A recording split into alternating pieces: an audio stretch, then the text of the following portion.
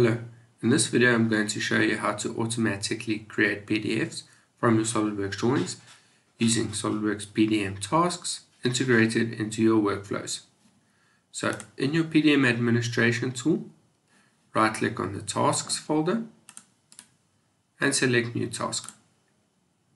Give your task a name, then from the Add-in drop-down select SOLIDWORKS Task Add-in.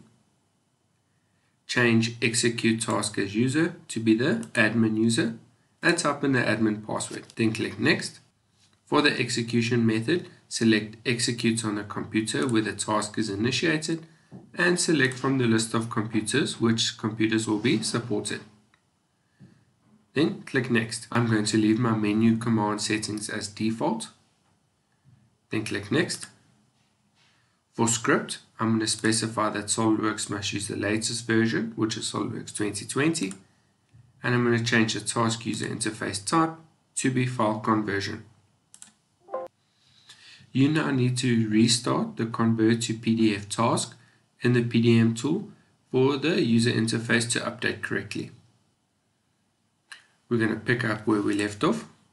So by conversion settings, change the output file format to be PDF. We are not going to make any changes to configurations except uncheck allow the user to change the setting. Then click on Sheets.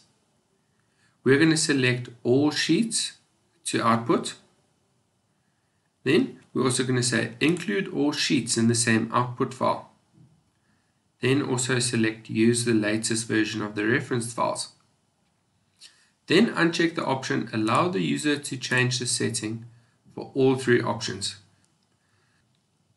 The default path, I'm going to specify that my PDF must be saved to the same folder where the source file comes from.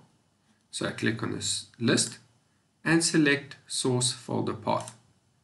Then type \, and I want my PDF name to consist of two components.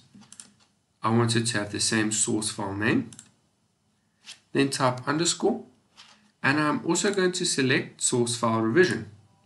So the PDF will have a combination of the original file name and a suffix with a revision. I'm going to uncheck the option allow the user to change the output path. Then click Next to go to permissions. This is where you specify what users can execute these tasks. Then click OK. The task configuration is now complete. We now need to specify in the workflow when we want it to execute. So open up your workflow. In this case, I want it to happen during this past approval transition. So double click on that. Then jump to Actions. Select Add Action. Then give your action a description. Change the type to Execute Task. And I'm going to say Run for files with these extensions. And I'm going to type SLD-DRW. This is the file extension for SOLIDWORKS Drawings. Then, from Select Task to Execute, make sure you've selected Convert to PDF. Click OK and OK. Then click Save. You have now successfully set up your task. Time to test. Let's jump over to our PDM Vault. As you can see in my Vault, I've got a number of parts, assemblies and drawings, and they're all waiting for approval.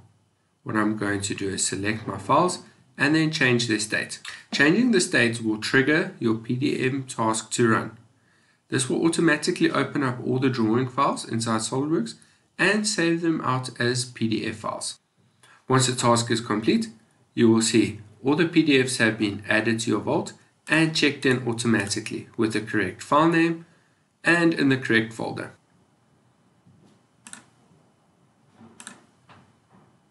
Thank you for watching.